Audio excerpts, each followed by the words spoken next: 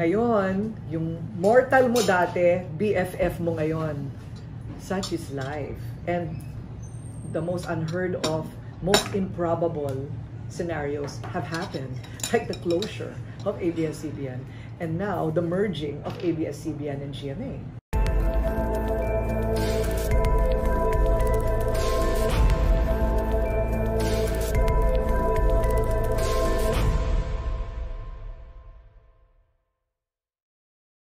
So, pwede po pa-share yung arrangement with this? Yes. First of all, I don't believe in burning bridges. Diba? Parang, and true enough now, the lines have no more delineations. Diba? Ngayon, yung mortal mo dati, BFF mo ngayon. Such is life. And the most unheard of, most improbable scenarios have happened, like the closure of ABS-CBN and now the merging of ABS-CBN and GMA, or that shows in ABS are also simultaneously seen in TV5. So ganun na ngayon. So that is also the personality I want to adapt to. So that's why when I was going to sign, medyo mahabang kwento pero interesting kasi. When I was, Facebook ako, di ba? When I was going to sign with Bright Light, alam kong wala na ako sa ABS.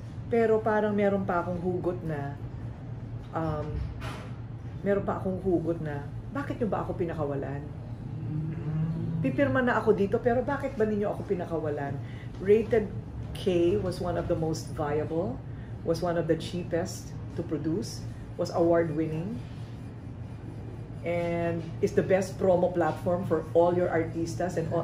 You know, I mean, why? It doesn't almost make sense. And nung magpapaalam na ako, sabi ko kay Girlie Rodis, Girlie, magpaalam ka ng mabuti kasi pipirma na tayo. Alam kong wala na tayo sa kanila, pero yan ang original kong pamilya at mga magulang. Magpaalam ka lang ng maganda na ito na, magsasign na po kami sa 5. And suddenly they said, can Korina please not sign? And it was just in the flurry of things that matters were lost in translation. And we just didn't realize what became of Korina at that time. No? So that's what they said. And I said, it's a little too late for that because we already negotiated, I already promised, we have a time slot, we're signing tomorrow. And it was Carlo Katigbak who gave me the most important advice of all. And at that time, I was going to be going into a situation that I'd never been in before. Kasi dati, empleyado lang naman ako eh. Empleyado lang naman ako. Ngayon, I'm coming in as a producer, right? And he said, please tell Korina to own her show. Make sure to that before you sign. So that's what I did. That's what I did. Quickly, we changed the personality of the program and then had it patented. And Albie was so generous and okay na, okay. So because of that, the next 3 years became one of my most lucrative. And we were visible in niche markets, even kahit smaller. Because gone are the days of 40% ratings. Mataas na ngayon yata ang 15. Hallelujah pag 20. Di ba? Dati 40, mayroon pang 50. So, with the niche markets and with a really good sales team, we flourished. And with the changing landscape, and because now, creativity is not monopolized, it's free for all. So even all my creative ideas from before that I wanted to do, we were able to do. So kaya merong TikToks, merong Korean interviews. So that's why I have 3 programs all at the same time, because I started doing pitches and decks. And then, a lot of people had no work. Sabi ko, okay to kasi it will give it will give, saan ang CR nila? Dun po. Sorry, excuse me, tanggal yun ha. So yun, parang it became a venue for me to pitch, and nag-green light yung mga pitch. So why will I not? So yun, so nag-green light, sabi ko, ang dami mabibigyan ng trabaho. Biro mo 3 sets of staff, cameramen, EPs, APs, PAs, writers, and madali lang naman. My training in ABS-CBN is priceless. Because in ABS-CBN, bihira lang din yung on-cam ka, pero ikaw din ang nag-iilaw, ikaw din ang umuupo sa editing, ikaw din ang nagpipintura ng sarili mong set. Ako yon. Ako din ang EP. So ako din ang numero. So my training, nakakaloka, no? All around. Habang nga naggaganyan ako, nagdidirect ako dito, yung kamay ko gumaganon-ganon.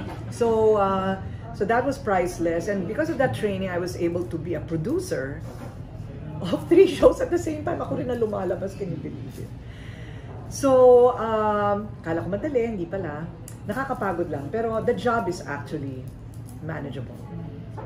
And now, when Bright Light decided to downsize, I said, okay, who's gonna be my producer now? I can of course use my money, but I think it's more secure if I have a partner. Besides, where am I going to air, right? So, one time there was a wake, and all of us were there. Si Vice nandun si Tita Cory, nandun yung mga taga-ABS. So, hi. I've always maintained my good relationships with Pasko, birthday. Andiyan pa rin yung mga regalo ko sa mga boss ko dati. Nung pandemic, ayaw nila lahat lumabas. Ako pahara-hara. Sabi ko, namimiss yun na ba ang pagkain mula sa Taste of LA? Andito ako ngayon, papadala. Lahat nag-order. Sabi ni Cory, eto gusto ko. So, pinadala ko sa kanilang lahat. So, I maintain my relationship with them. So, when they downsized, nakita-kita kami sabi ko kay Vice, kumusta ka na? Eto, aggressive kami sa paggawa ng content sa ABS. Sabi ko, pwede ba ako mag-pitch? Oo naman, ba't di ka mag-pitch? Ay, Tita Cory, nahihiya ako eh. Sabi ko, Ma'am, sino Vice? Ang Vice ganda? Si Vice ganda, oo. Nahihiya ako, sabi ko ngayon. Ba't ka nahihiya? Sabi ko, alam mo naman, empleyado lang naman ako dati. Ngayon, bigla akong mag-pitch ng ganyan. Ay nako, akong bahala kakausapin ko si Tita Cory. A few months later, who knew that Bright Light would suddenly say, okay, we're downsizing, and la. Bright Light naman gave me time to prepare and look for a producer. And out of the blue, Vice texted me, Korina called me up. I was just with Tita Cory and Carlo. So when we talked, sabi niya, Bro, pumunta ka na doon, hinihintay ka na. Mag-pitch ka na sa kanila. And because of that tip, I made an appointment, and I was so overwhelmed with that one meeting with Carlo and Cory and said, sabi nila, ano ka ba? Dito ka na sa amin. Welcome back home, Korina. Ganon lang. Ganon kabilis. This was about a month before we started airing last month. I actually started airing already under ABS before the signing because we had to wait for Carlo to come back from Paris, I think, or America. So was it a difficult decision for you na naisip ka pa talaga ng malalim for you before accepting it? No. Accepting? No. Well, nahihiya ako kasi mga magulang ko yan. How do you negotiate, right? So kaya nga I asked girly, ikaw na yan. I don't like to talk about money or whatever. So when we were talking, they were saying, sabi ko, Carlo, do you remember you advised me to own my show? Oh, did I do that? Sabi ko, why do you regret it? Sabi niya, no. You know what it tells me, Korina? Let's be co-producers. So, of course, I have less exposure if I don't co-produce. But it also gives me an edge about content. So that I can also lean in on content. May say din ako sa laman ng programa ko. Yun. So, the arrangement is that everything half down the line. Ganon. Everything half down the line. Sales, investment, sales, ganon. Transparency. They were so easy.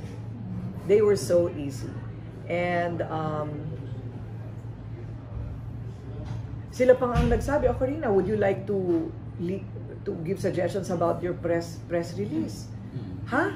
May ganun pa ba? Bakit? Kayo nang gumawa. Hindi kasi baka yung wordings mo may ganun sila. They're very differential and even the press con, Korina, we want you to do a signing. And then, sabi ko, ha? Signing? Tita Cory, alam mo ba na 30 taon ako dyan sa inyo? Never ako nagkaroon ng signing. Never. I never required it. Anong signing? Wala na yan. Akin na. Napkin na lang. Whatever, right? Sa kotse, papadala yung kontrata sa bahay. Ganun na lang. I never really required it kasi parang feeling ko, ano ako dyan eh, organic empleyado. Kasi from the very, isa ako sa unang-una dyan. Wala pa si Cory, wala pa si Freddy, wala pa si Charo. Iba pa mga boss namin noon. Our newsroom was then only 4 people. 1 long table, 3 typewriters, 4 chairs. Orokan pa. Ganito lang kaliit. Ito, ang newsroom. 4 lang kami noon. Becky Cabral, David Nay, Vic Lima, at ako. So parang, bakit ako magko-contract signing with Bulaklak and all, right? Parang, wala na yan. So now, pagpasok ko ngayon sa ABS-CBN, medyo natatawa ako na nakikiliti ng konti na parang, wow, ganito palang feeling. Sabi ko na, merong ganyang contract signing. Siyempre, hinilera nila lahat ng lumang tao para at home ako. Sabi ko, oh, kilala ko to. Ikaw, hindi kita kilala. Mukha ka pang fetus. Sabi ko ganyan. So it was very, heartwarming. Siyempre, iba na, no? Carlo, Mark, di ba, mga bata na mga... Pero syempre, of course, si Cory, hindi nagbabago itsura, nandun pa rin siya. So that's our arrangement.